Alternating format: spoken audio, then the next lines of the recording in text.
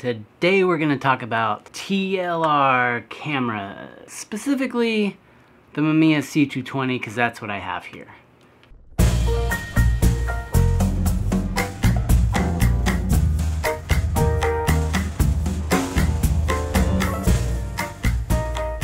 Recently I had the pleasure of going out and shooting with Jolynn. I'll put her information here or here.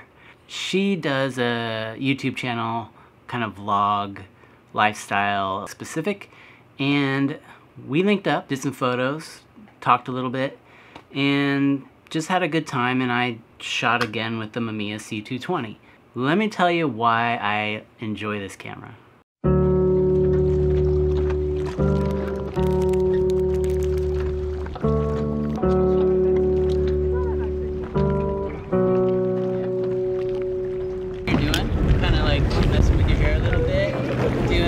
I think you know what to do because you do that in the mirror, right? Yeah. Yeah. So that's often what I tell people that are kind of weird in front of the camera. Act like you're just looking in the mirror in the morning, get yourself ready, and then you like what you see, right? I won't move it while you sleep. Shaking hours of settle down. Well, I think it's super rad that you started a YouTube thing. If you stay with it, it'll grow and you could have opportunities through it.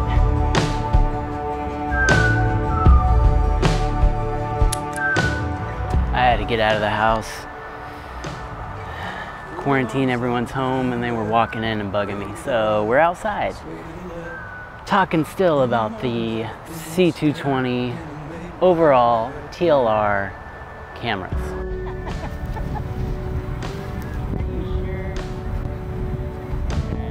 It's like somebody was wanting to give a lens a buddy. I don't think that's true.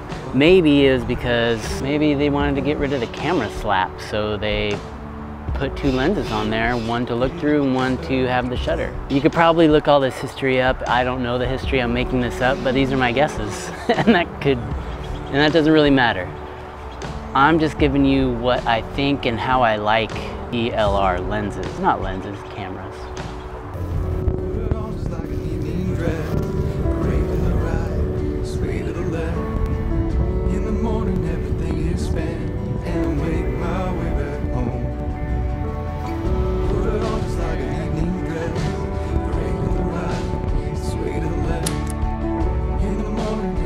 Number one, they're super dang cute.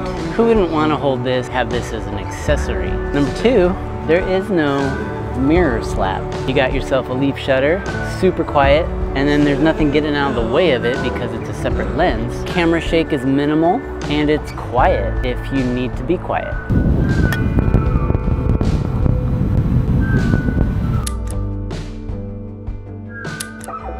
Number three, and this is specific for Mamiya TLR cameras, you have interchangeable lenses that I don't believe you have on any other TLRs. So that's a plus. Even though I've never had another lens, you have that option with these cameras.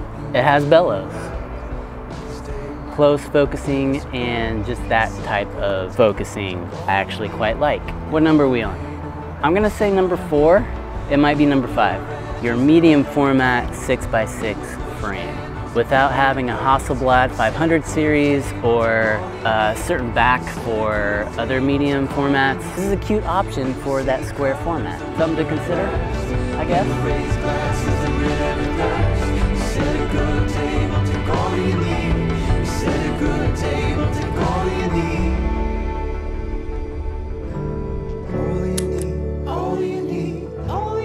Like other TLR cameras, you can take off the waist level finder, put an eye level finder on there. Maybe that floats your boat. I personally like to break away from that eye level SLR vibe and do something a little different. So my problem with this particular camera, the winder's jacked, so I kind of have to guess my winds, but that's nitpicky. It is a bummer. I can have it fixed. I plan to get it fixed, and I will continue shooting with this beautiful thing. is beautiful.